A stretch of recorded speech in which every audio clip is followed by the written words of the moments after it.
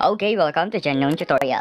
Number 6 tayo ng ating supplementary problems. Okay, we have here y minus x plus xy cotangent x dx plus x dy is equal to 0. Alam naman na natin ang unang gagawin ay ang general form. So, i-arrange natin by multiplying the whole equation into 1 over dx. So, makakancel ito, magiging 1 at magkakaroon tayo ng dx dito. At kailangan matanggal na rin tong x na to by multiplying also 1 over x.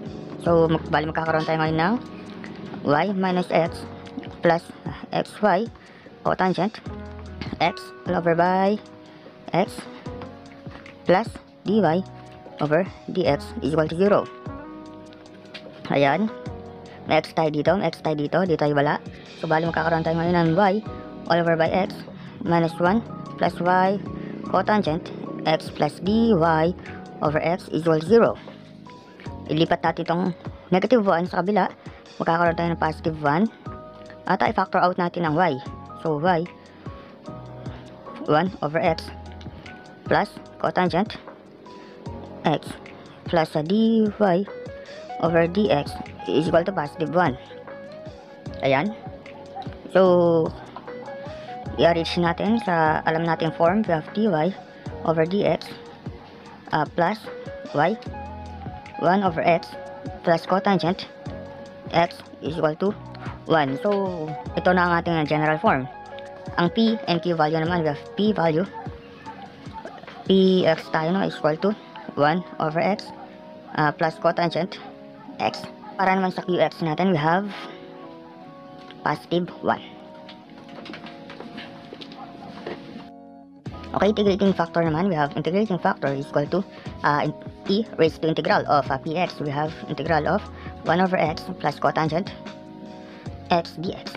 So, equal to e integral of dx over x. We have ln x plus the integral of cotangent x. We have ln sin x.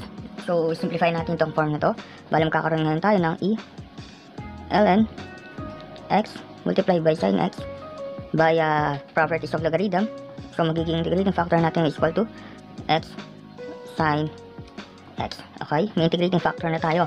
So, next na gagawin ay ang integration part. We have integrating. We have y multiplied by d integrating factor. We have x sin x is equal to integral of integrating factor. We have x sin x multiplied by the qx is equal to 1. So, hindi na kailangan ilagay dx plus c. Okay, para sagutin to, gagamit tayo ngayon ng integration by parts. We have d. Ganito ako magsagot ng integration by parts. We have x sin x dx. Derivative lang na x no, dx.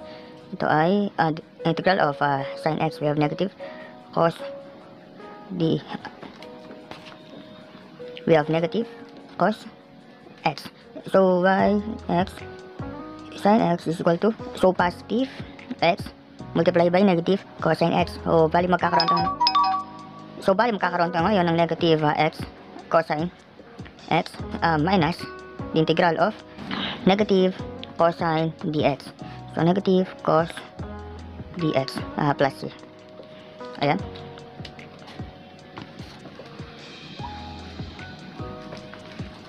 So, bali y x sin y is equal to negative x cosine x and minus multiplied by minus, we have positive. We have integral of cosine x. Okay, ayan, cosine x, we have sin x plus c.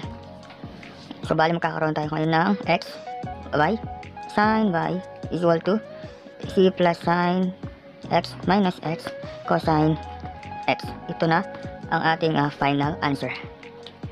Bali, kung ito ay nakatulong sa inyo, huwag niyo kakalimutan mag-like, share, and subscribe. At i-click nyo na rin yung notification bell para kayo ma-notify sa ating mga bagong YouTube tutorials.